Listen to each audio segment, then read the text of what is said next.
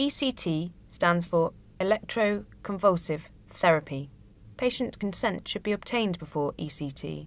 The responsible clinician should inform the patient of what the treatment involves, the intended benefits, potential side effects, and of other treatment options. They should be given written information, and support from an advocate, family member, or friend is recommended. ECT can be given as an inpatient or as a day patient. It is usually given twice a week, and the number of sessions during a course of treatment is usually from 6 to 8. A cuff is placed around the arm to monitor blood pressure. A probe is placed on the finger to monitor oxygen levels in the blood. Sticker leads are attached on the chest to monitor heart rate during treatment. Before treatment, the patient will already have had a physical examination, routine blood tests, a heart tracing, and chest x-ray if indicated. They should have had nothing to eat or drink at least 6 hours before the treatment. Yep, okay. And I'll do the same thing. You're going to put all these up. Further sticker leads are placed on the forehead and behind the ears to monitor and record brain waves and seizure activity during the treatment. An anaesthetist meets with the patient to make sure they are fit for an anaesthetic. Hello Matt, I'm Dr. Rouget. I'm your anaesthetist today.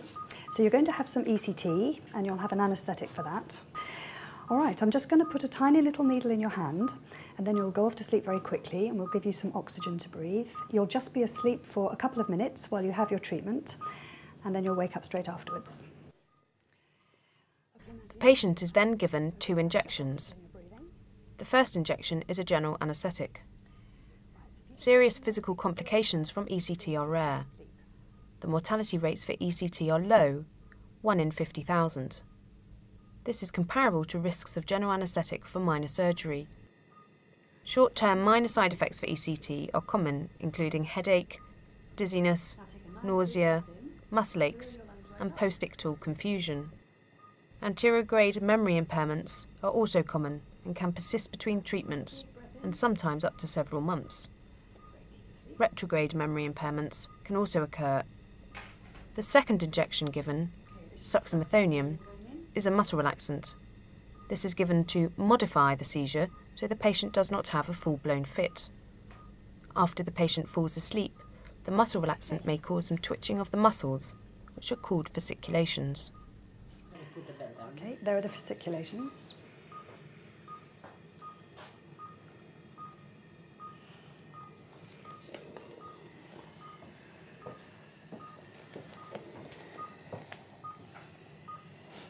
The patient is given more oxygen to breathe and a mouthguard is inserted to protect their teeth during the seizure. Once under the anaesthetic, a psychiatric doctor trained in ECT will apply 2 electrodes to the patient's scalp for a few seconds. The electrodes pass a small electrical charge through the brain, inducing generalised seizure activity. The seizure is briefer than spontaneous seizures, typically lasting 15 to 45 seconds.